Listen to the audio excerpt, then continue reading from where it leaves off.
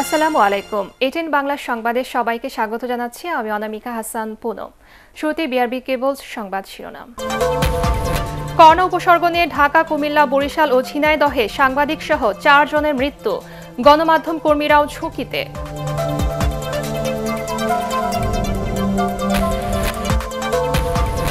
Lockdown স্বাস্থ্যবিধির কিছুই মানছে না রাজধানীর মানুষ। অলিগলিতে বসেছে হকার, খুলেছে দোকান, কেনাকাটায় ভিড়।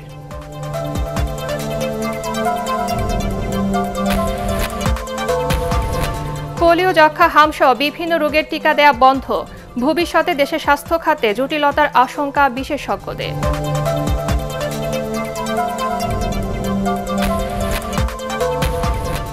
এবং আজ 25শে বৈশাখ, রবীন্দ্র জন্মজয়ন্তী। শান্তিনিকেতন শিলাইদহে এই প্রথম নেই কোনো আয়োজন।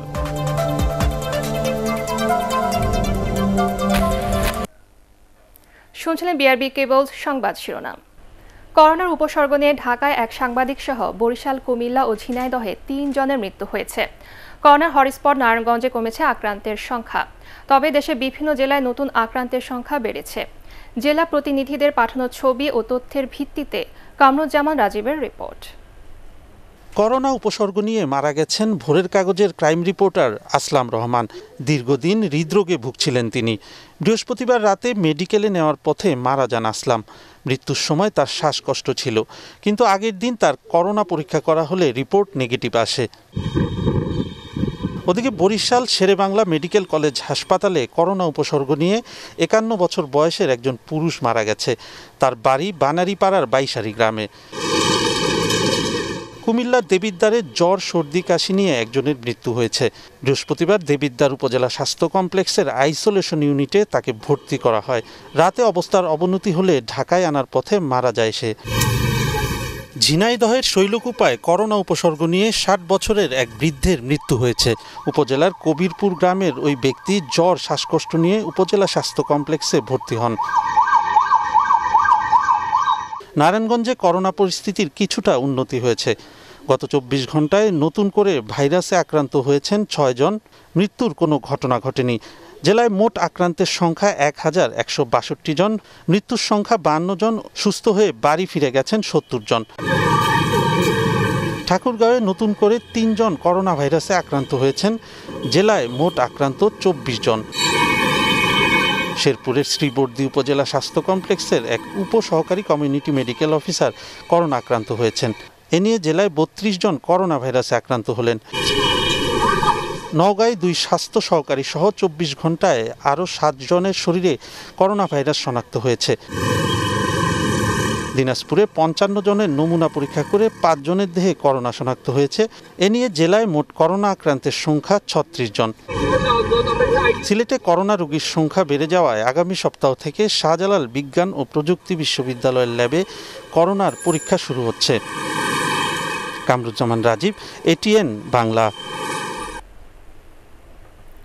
করোনার এই পরিস্থিতিতে সংবাদকর্মীরা মারাত্মক ঝুঁকি নিয়ে কাজ করছেন, তাই তাদের করোনা টেস্ট এবং চিকিৎসার জন্য হাসপাতাল নির্ধারিত করে দেওয়ার দাবি জানিয়েছেন সাংবাদিক নেতা মঞ্জুরুল আহসান বুলবুল। যে সাংবাদিকরা মাঠে ফ্রন্টলাইনার হিসেবে কাজ করছে, তারা আক্রান্ত হচ্ছে, মারা যাচ্ছে, চিকিৎসার ব্যবস্থা নেই, পরীক্ষার ব্যবস্থা নেই। এটা আমাদের খুব জরুরি দাবি হচ্ছে যে একজন মাঠ পর্যায়ের সাংবাদিক কর্মী তিনি যখন পরীক্ষা করতে চান, তিনি যখন নিশ্চিত হতে চান তিনি করোনা আক্রান্ত কিনা, তার জন্য একটা বিশেষায়িত হাসপাতাল নির্ধারণ করে দেওয়া হোক। লকডাউন নির্দেশনা, স্বাস্থ্যবিধি কিছুই মানছে না রাজধানীর মানুষ। নগরের অলিগলিতে খুলছে দোকান, রাস্তায় বসেছে হকার, চলছে ঈদের কেনাকাটাও। করোনা ভাইরাস সংক্রমণের ভয়ে সারা বিশ্বের মানুষ যখন ঘরবন্দি, ঢাকার অলিগলিতে তখন অসংখ্য মানুষ এভাবেই ঘুরে বেড়াচ্ছেন। আরও জানাচ্ছেন নিয়াজ জামান সজীব। ব্যক্তিগত সুরক্ষা পোশাক পরেই ঈদের কেনাকাটায় বের হয়েছেন তিনি। ঝুঁকি আছে জানেন, কিন্তু সরকারি নির্দেশনা মানতে চাননি। সরকারি নির্দেশনা ভেঙেই বেরিয়েছেন ঘরের বাইরে। হয়তো অনেকে আমরা রিস্ক ছাড়া চলাফেরা করতেছি, অনেকে রিস্ক মানে সবাই চলাফেরা করতেছে, দেখা যাচ্ছে মাস্ক ব্যবহার করতেছে না, হয়তো হাতে হ্যান্ড স্যানিটাইজার ব্যবহার করতেছে না, কিংবা পিপি ব্যবহার করতেছে না, এরকম অনেকে আছে। রাজধানীর উত্তর বাড্ডার এই শপিং মলটি আংশিকভাবে খুলে ব্যবসা করছেন দোকানিরা। ক্রেতারাও গেছেন সেখানে। মানা হচ্ছে না কোনো সামাজিক দূরত্ব, স্বাস্থ্যবিধি। শপিং মলের সামনে নেই হাত ধোয়ার ব্যবস্থা। 9টা থেকে 4টা পর্যন্ত দোকানদারি করি, টুকটাক বেচা কিনে হয়, তেরমের কোনো বেচা কিনে হয় না আল্লাহর রহমতে। আমাদের আছে কিন্তু পর্যাপ্ত পরিমাণে আমরা এখনো ব্যবস্থা করতে পারতেছি না। সরকার বলছে 10 তারিখে, একদিন আগে, আজকে শুক্রবারে উদ্বোধন করছে, না হলে তো এদের বাল বাচ্চা ছেলে মেয়েরা কি খাবে। অনেকেই বলছেন প্রয়োজনের তাগিদে বের হয়েছেন। করোনা সংক্রমণের ভয় তাদের সেই প্রয়োজনের কাছে কিছু নয়। জীবন তো চালাতে হবে, তাই না? বাজারে তো আসতে হবে। এখন জীবনের ঝুঁকি নিয়েই বাজারের জন্য আসা। যে করোনা ভাইরাসের প্রকোপ সারা দেশে হয়েছে, এটা থেকে রক্ষা পেতে হলে আমাদের নিজেদেরকে প্রথমে সচেতন হতে হবে। রাজধানীর অবাধ্য সব মানুষকে ঘরে রাখতে চেষ্টা করেও তা পারছে না আইন শৃঙ্খলা বাহিনীর সদস্যরা। বোঝানোর চেষ্টা করি যে কেন বের হলেন, লকডাউন কেন অমান্য করলেন, তখন তারা বলে যে নিত্য প্রয়োজন জিনিস কেনার জন্য তারা প্রতিনিয়ত বেরোচ্ছে, কেউ ঔষধ কেনার জন্য বেরোচ্ছে, মূলত কাজ ছাড়া কেউ বেরোচ্ছে না। আমরা চেষ্টা করতেছি যতটা সম্ভব আমরা বোঝাবার জন্য চেষ্টা করতেছি। তবে নগরীর বড় সড়কগুলোতে যানবাহন ও মানুষের উপস্থিতি এখনও কিছুটা কম। নিয়াজ্জামান সজীব, ATN বাংলা, ঢাকা। করোনা ভাইরাসের কারণে ব্যাহত হচ্ছে শিশুদের টিকাদান কর্মসূচি। পোলিও, যক্ষ্মা, হামসহ বেশ কিছু রোগের টিকা দেওয়া সম্ভব হচ্ছে না বলে উদ্বিগ্ন অভিভাবকরা। শিশু বিশেষজ্ঞরা বলছেন, সময় মতো টিকা দিতে না পারলে বিভিন্ন জটিলতার সৃষ্টি হতে পারে। করোনার মধ্যে বিশেষ ব্যবস্থায় টিকা দেওয়ার পরিকল্পনা করা হচ্ছে বলে জানিয়েছে স্বাস্থ্য অধিদপ্তর। মাহবুব কবির চপলের রিপোর্ট।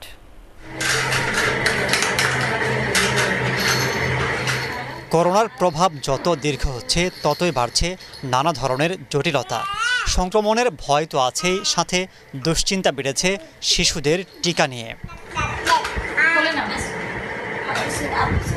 দেশে সরকারিভাবে শিশুদের 10টি রোগের টিকা দেওয়া হয়। জন্মের 14 দিনের মধ্যে দেওয়া হয় যক্ষ্মার BCG টিকা। 1.5, 2.5 ও 3.5 মাস বয়সে দেওয়া হয় পোলিও, ডিপথেরিয়া, হুপিং কাশি, টিটানাস এবং হেপাটাইটিস বির টিকা।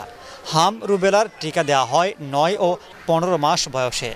বাচ্চার বয়স 2 বছরের মধ্যে সব টিকা শেষ করতে হয়।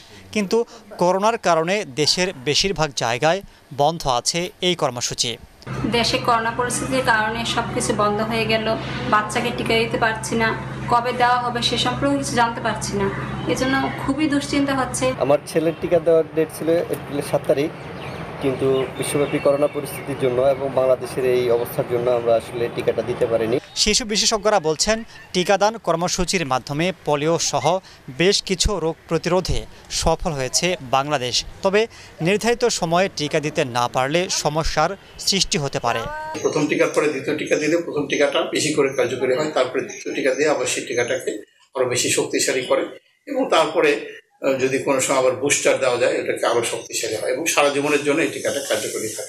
প্রথম টিকা দেওয়ার পরে দ্বিতীয় টিকা দিতে বেশি দেরি হয়ে যায়, কারণ 1.5 মাসের জায়গায় 3 মাসের বেশি হয়ে যায়, তখন কিন্তু এই প্রথম টিকার কার্যকারিতা আবার অতটা থাকে না, আবার নতুন করে দিতে হয়। কবে নাগাদ করোনার পরিস্থিতির উন্নতি হবে তা অনিশ্চিত। তাই এর মধ্যে কিভাবে শিশুদের টিকা দেওয়া চালু করা যায় সেই পরিকল্পনা করছে স্বাস্থ্য অধিদপ্তর। ইপিআই কর্মসূচি অবশ্যই ব্যাহত হচ্ছে কোভিড-19 সিচুয়েশনে।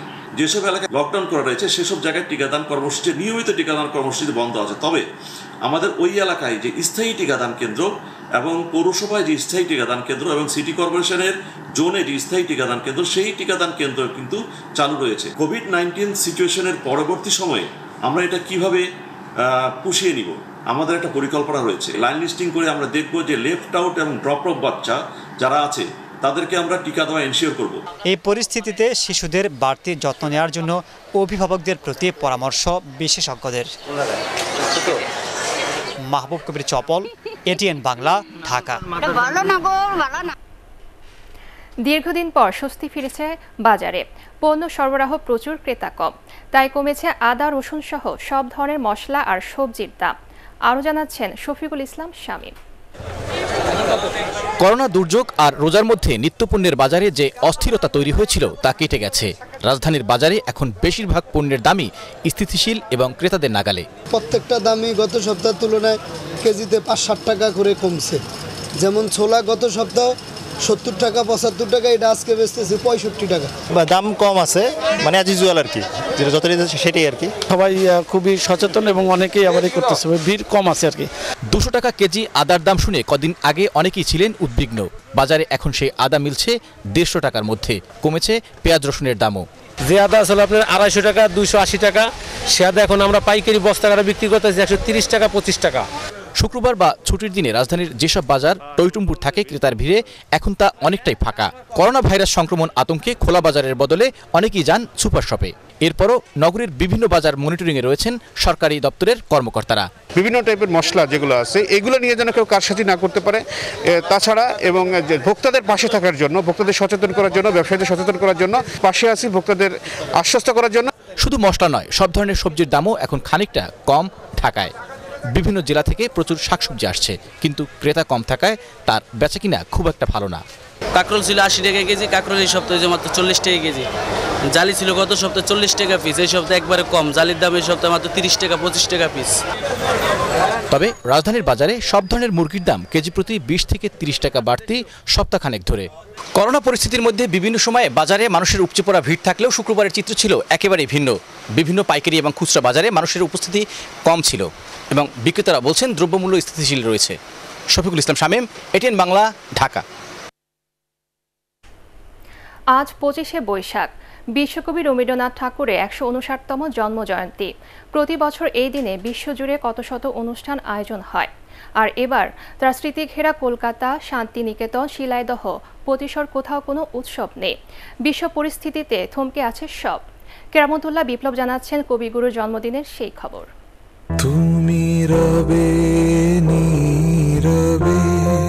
তার গানের কথা একেবারেই সত্যি।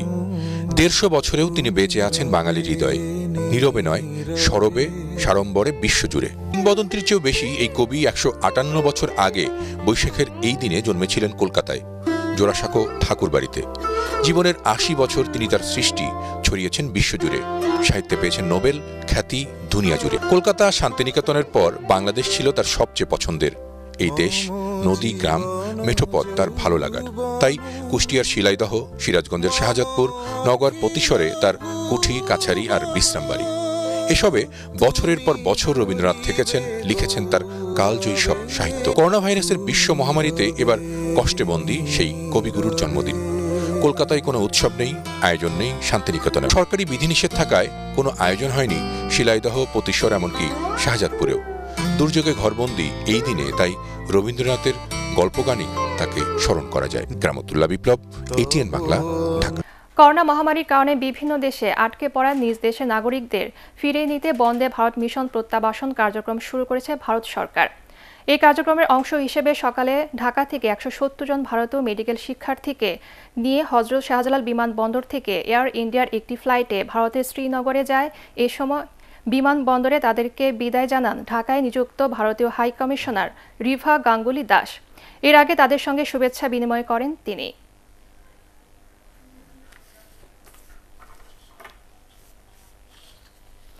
নারায়ণগঞ্জের বন্দরে একটি বাড়ির সেপটিক ট্যাঙ্ক বিস্ফোরণে 2 শিশুসহ 3 জন নিহত হয়েছে। এই ঘটনায় আহত হয়েছে আরও 5 জন। আহতদের মধ্যে 2 জনকে ঢাকা মেডিকেল কলেজ হাসপাতালে ভর্তি করা হয়েছে। তাদের অবস্থা আশঙ্কাজনক। স্থানীয়রা জানায়, সকালে বন্দর উপজেলার মোল্লাবাড়ি দিঘির পাড় এলাকায় একটি 5তলা ভবনের নিচতলায় সেপটিক ট্যাঙ্কে বিকট শব্দে বিস্ফোরণ হয়। এ সময় পাশে একটি 4তলা ভবন ও টিন শেড বাড়ির কিছু অংশ ধসে পড়ে। পরে বন্দর থানা পুলিশ ও ফায়ার সার্ভিসের কর্মীরা নিহত ও আহতদের উদ্ধার করে। বাড়িটি নির্মাণ কাজের ত্রুটির কারণে এই দুর্ঘটনা ঘটতে পারে বলে ধারণা করছে ফায়ার সার্ভিস। স্বরাষ্ট্রমন্ত্রী আসাদুজ্জামান খান কামালের পক্ষ থেকে হতদরিদ্র ও দুস্থ পরিবারের মাঝে ত্রাণ সামগ্রী বিতরণ করা হয়েছে। দুপুরে রাজধানীতে তার মণিপুরি পাড়ার বাসা থেকে স্থানীয় ওয়ার্ড কাউন্সিলরদের মাধ্যমে এই ত্রাণ সামগ্রী বিতরণ করা হয়। এই কার্যক্রম অব্যাহত থাকবে বলে জানানো হয়।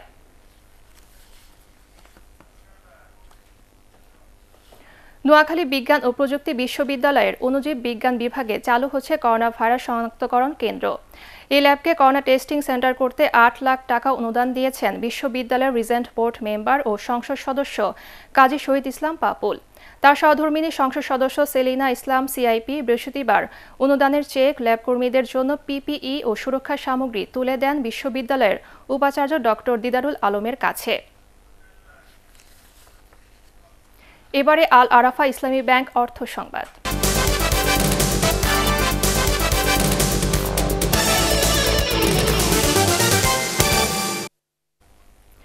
বছরের সবচেয়ে ব্যস্ত মৌসুমে এবার স্থবির সিরাজগঞ্জের তাঁত শিল্প।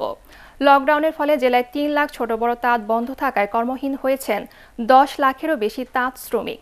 চরম আর্থিক ক্ষতির মুখে পড়েছেন মালিকরাও। পরিস্থিতি দীর্ঘ হলে অনেক কারখানা স্থায়ীভাবে বন্ধ করে দিতে হবে বলেও জানান তারা। সিরাজগঞ্জ প্রতিনিধি ফেরদৌস হাসানের রিপোর্ট জানাচ্ছেন কেরামতুল্লাহ বিপ্লব। সিরাজগঞ্জের তাঁতপল্লীতে এই শব্দ, কাজ আর ব্যস্ততা এখনকার নয়, গত বছরের। ঈদের আগের ভরা মৌসুমে এমনই থাকে কারখানাগুলো, নাওয়া খাওয়া ভুলে যান তাঁতিরা। আর এখন নিষ্পান নিস্তব্ধ লাখো মানুষের জীবিকার সেই শিল্প। তাঁত কারখানা আর কাপড়ের হাট সবই বন্ধ লকডাউনে। সিরাজগঞ্জের প্রধান অর্থনীতি শক্তিশালী এই ক্ষুদ্র শিল্পে। জেলায় ছোট, মাঝারি ও বড় তাঁত আছে ৩ লাখের কাছাকাছি।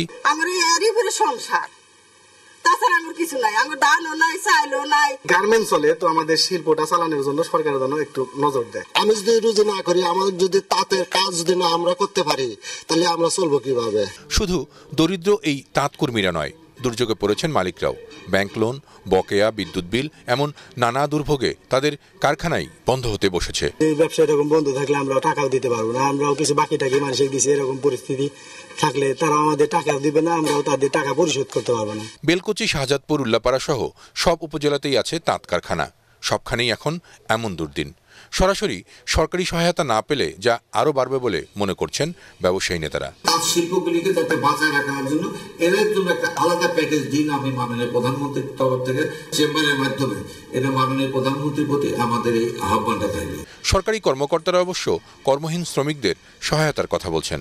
অতি দরিদ্র তাঁতিদের একটি তালিকা সংগ্রহ করেছি এবং আমাদের যে সরকারি বরাদ্দ আসছে আমরা সেটি এই তাঁতিদেরকে ইউনিয়ন ওয়ারি ডিভিশন করে সেই তালিকা মোতাবেক তাদের জন্য যে ত্রাণের বরাদ্দটি সেটি আমরা পাঠিয়ে দেব। তবে এত বড় বিপর্যয়ে সরকারি সহায়তা, দুর্যোগ মোকাবেলার প্রস্তুতি আরও অনেক বেশি দরকার বলে মনে করছেন তাঁত শিল্প মালিকরা। কেরামতুল্লাহ বিপ্লব, ব্যুরো নিউজ, ATN বাংলা। দর্শক, দেশে করোনা ভাইরাস সংক্রমণ পরিস্থিতি নিয়ে এখন শুরু হয়েছে স্বাস্থ্য অধিদপ্তরের বুলেটিন। আমরা সরাসরি চলে যাচ্ছি সেখানে।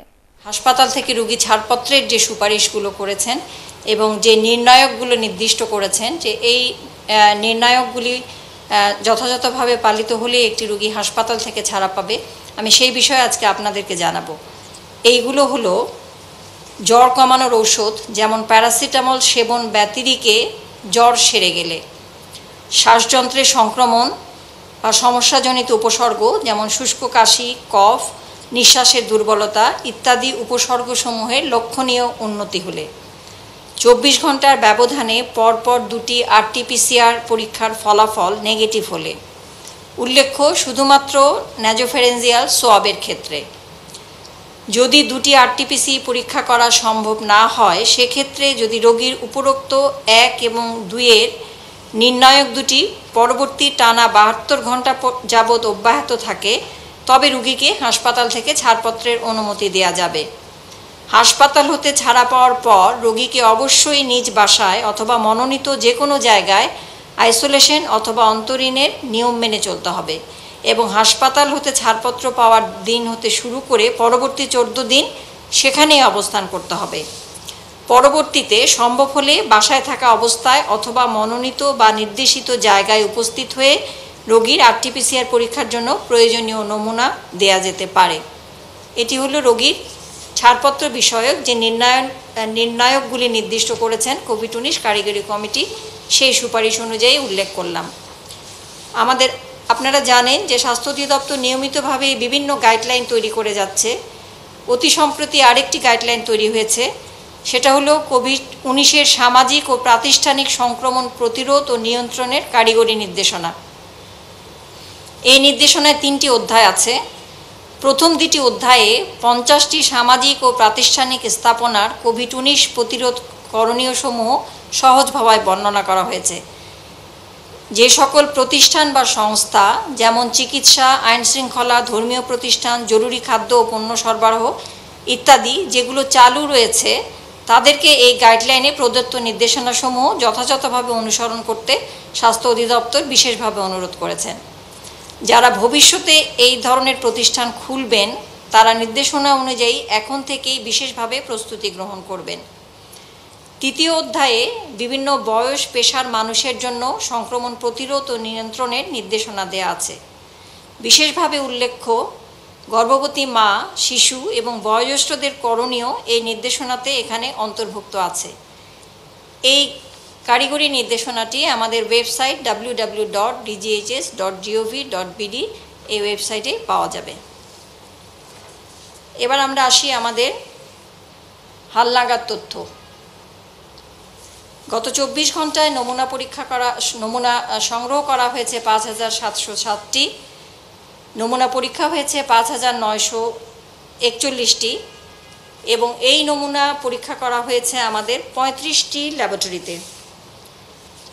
নতুন সংযুক্ত হয়েছে, আমরা গতকাল পর্যন্ত 34টি বলেছিলাম, যেখানে ঢাকা বিশ্ববিদ্যালয়ের একটি ল্যাব ছিল, উচ্চতর বিজ্ঞান গবেষণা কেন্দ্র ঢাকা বিশ্ববিদ্যালয়। আজকে আমাদের সাথে নতুনভাবে যুক্ত হয়েছে নারায়ণগঞ্জের 300 শয্যা বিশিষ্ট হসপিটালের ল্যাব এবং এই 35টি ল্যাবরেটরি থেকে এই সকল নমুনা পরীক্ষা করে শনাক্তকৃত ব্যক্তি 709 জন শনাক্ত হয়েছে এবং এ পর্যন্ত শনাক্ত সংখ্যা 13,134। 24 ঘন্টায় সুস্থ হয়েছেন 191 জন এবং এ পর্যন্ত সুস্থ 2101 জন।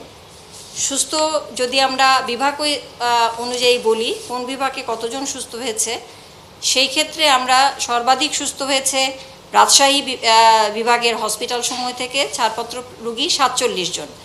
এরপরে চট্টগ্রাম বিভাগের হসপিটালসমূহ থেকে 23 জন, ঢাকা ডিভিশনের হসপিটাল থেকে 22 জন এবং ঢাকায় যে সিটি কর্পোরেশনের আওতায় যে সকল হসপিটাল আছে সেগুলো থেকে কুইতমৈত্রী হসপিটাল থেকে 15 জন, কুর্মিটোলা হসপিটাল থেকে 15 জন, রিজেন্ট হসপিটাল থেকে 2 জন, সাজেদা ফাউন্ডেশন নারায়ণগঞ্জ হাসপাতাল থেকে 8 জন, এছাড়া রাজারবাগ পুলিশ লাইন থেকে 18 জন এবং খুলনা ডিভিশন থেকে 10 জন, শেখ রাসেল গ্যাস্ট্রোলিভার হসপিটাল থেকে 14 জন। এইভাবে মোট 191 জন আমাদের গত 24 ঘন্টায় সুস্থ হয়েছেন এবং এ পর্যন্ত সুস্থ 2101 জন। মৃত্যুর তালিকায় আমাদের আজকে গত 24 ঘন্টায় নতুন করে 7 জন যুক্ত হয়েছেন, তাদের বিদেহী আত্মার শান্তি কামনা করছি এবং আমাদের এ পর্যন্ত মৃত্যু দাঁড়ালো 206 জন। মৃত্যুদের বয়স এবং জেন্ডার যদি আমরা শনাক্ত করি, এর মধ্যে পুরুষ 5 জন এবং মহিলা 2 জন। বয়সভিত্তিক 90 বছরের উপরে 1 জন, 71 থেকে 80 বছরের 2 জন, 61 থেকে 70 বয়সের 2 জন এবং 51 থেকে 60 বছরের 2 জন ব্যক্তি।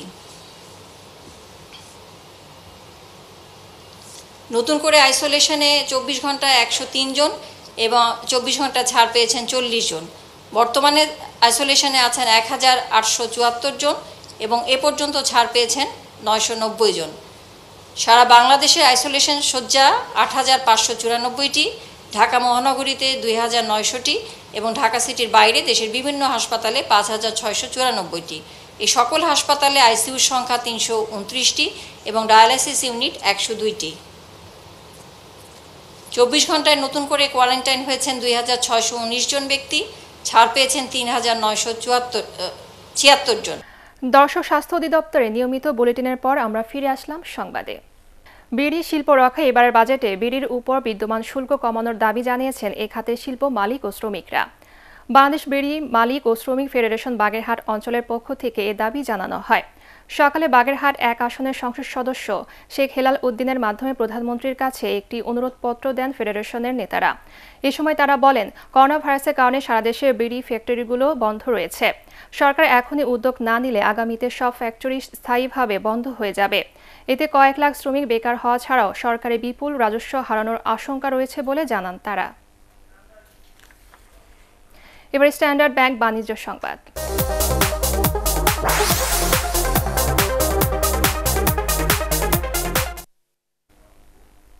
ঝিনাইদহে পাকার আগে ধানে ব্লাস্ট রোগের সংক্রমণ দেখা দিয়েছে। এতে নষ্ট হয়ে যাচ্ছে অনেক এলাকার বোরো ধান। কৃষকরা জানান, এই রোগের কারণে গাছ শুকিয়ে ধান চিটে হয়ে গেছে। ছত্রাকনাশক স্প্রে করেও কাজ হচ্ছে না। কৃষি বিভাগের তথ্যে জেলার ৭৭,৫৩৫ হেক্টর আবাদি জমির মধ্যে সদর উপজেলার চাকলাপাড়া এলাকায় অল্প জমিতে ব্লাস্টের সংক্রমণ ঘটেছে। এতে ক্ষতির তেমন আশঙ্কা নেই বলেও মনে করছেন তারা। করোনার কারণে এবার শ্রমিক সংকটে ধান কাটতে অতিরিক্ত খরচ হচ্ছে। তার উপর ব্লাস্টের সংক্রমণ ও ন্যায্য মূল্য না পাওয়ার চরম দুশ্চিন্তায় পড়েছেন কৃষকরা। এবারে পার্টেক্স খেলার খবর।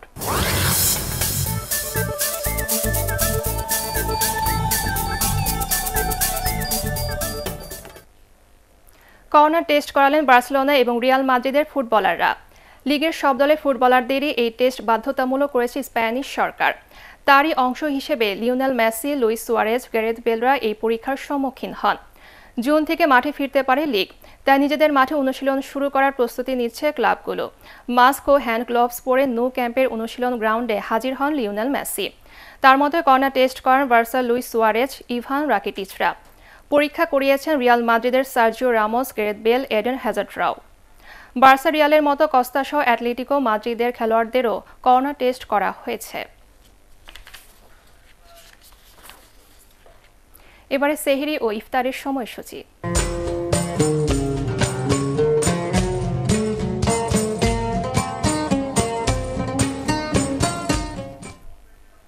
জানিয়ে দিচ্ছে আজকে ইফতারের সময়সূচি।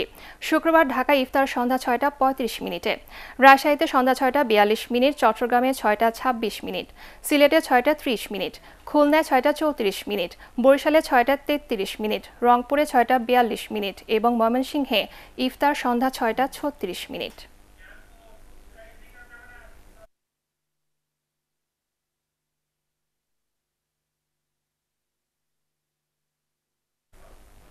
দর্শক, পরবর্তী সংবাদ দেখার আমন্ত্রণ জানিয়ে এখনকার মতো শেষ করছি।